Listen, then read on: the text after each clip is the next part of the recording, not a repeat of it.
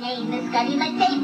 I feel and I mend. So stick with me and you will see I'll be your very best friend. And now, a page from our Sunday Morning Almanac, September 8th, 1930, 83 years ago today, the day the 3M Company shipped out its first roll of cellophane tape. A research team, led by Richard Drew, had spent nearly a year developing the clear, sticky tape, which 3M proceeded to market under the brand name Scotch. From the first, sales of the new all-purpose tape were on a roll, boosted by demonstrations of the toughness of some of its varieties, strong enough to tow a car, too strong for even Mr. America to pull apart.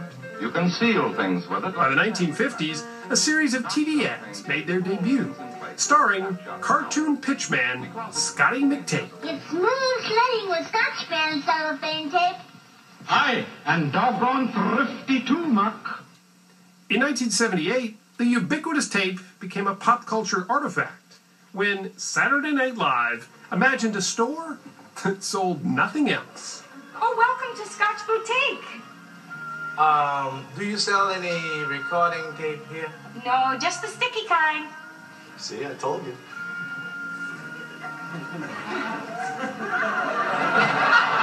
Next time you need the sticky kind, you'll know where to come. Participants in an art show in Britain last year didn't need to be sold on Scotch Tape's virtues, rolling out a series of remarkable sculptures fashioned from little more than just a few rolls of tape. Although research engineer Richard Drew died in 1980, the company still adheres to the standard of convenience he pioneered, manufacturing more than 900 types of tape, enough each year to circle the world 165 times.